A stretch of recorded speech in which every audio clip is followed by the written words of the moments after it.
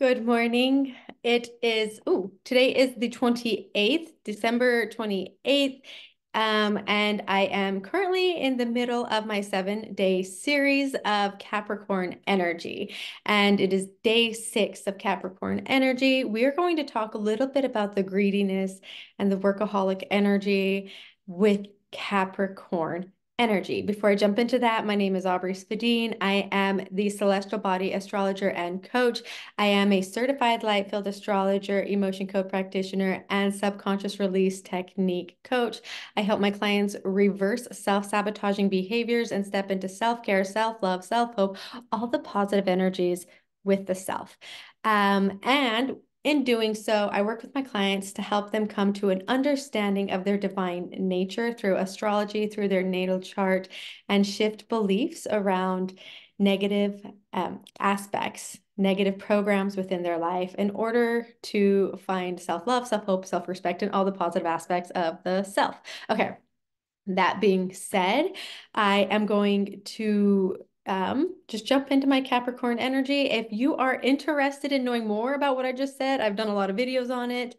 I've talked about it with most of my videos. And so you can also reach out to me. I have my email above, or even you can check out my website that is located in my YouTube channel um, description. Description of me. Okay. Or you can join my Facebook group, which is Celestial Body Astrology and Healing. All right. So let's talk about the Capricorn workaholic energy. And so why does Capricorn get um, that description of being a workaholic? Why do they come off as greedy? What is it about the Capricorn energy that makes them appear unfeeling or unfeeling or cold? Capricorn energy is ruled by Saturn. And I've gone over Saturn in a previous video. So if you are wondering more about Saturn and Capricorn, you can go watch that. I believe it's day 2.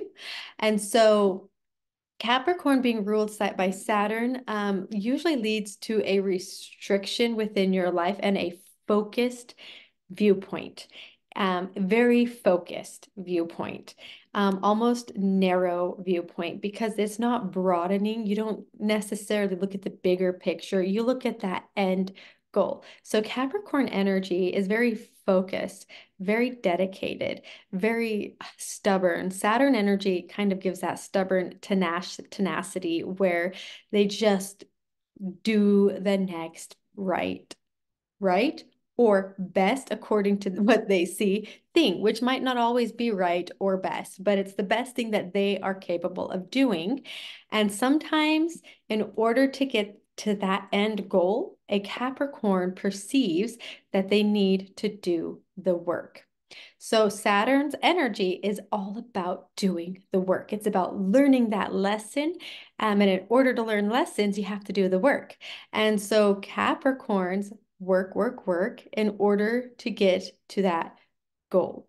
And because they have worked so hard and they have put in so much effort, and Capricorns are usually successful when they begin to put in all of that effort and they get their mind set on something and they go after it, they take it as their own. And they're like, I put so much work into this. This is mine.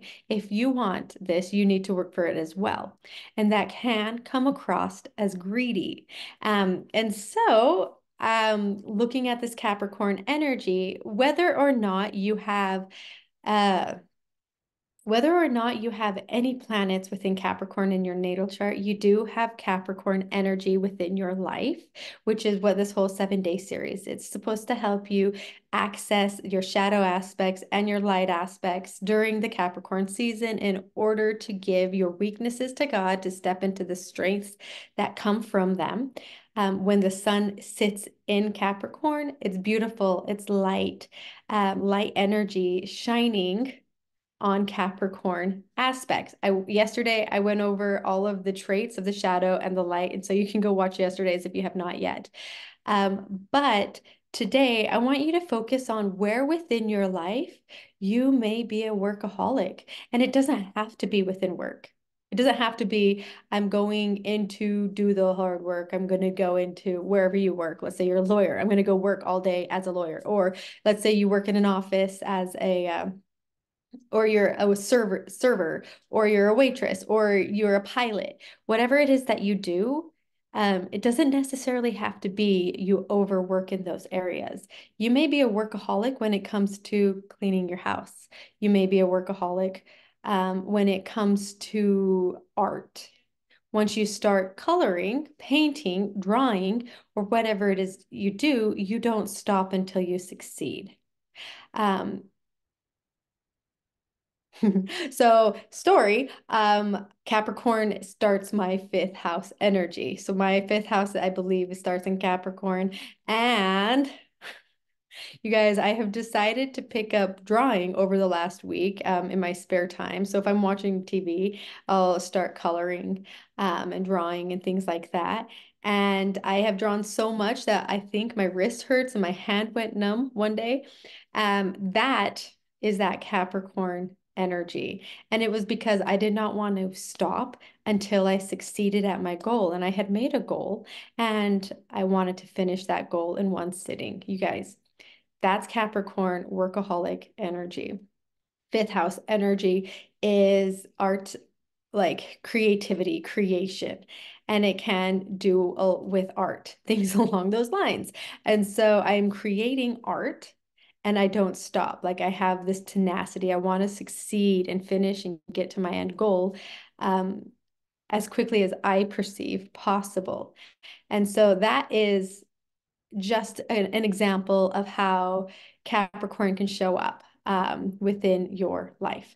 And yeah, go ahead, ask yourself, where within my life am I a workaholic? Where within my life am I greedy?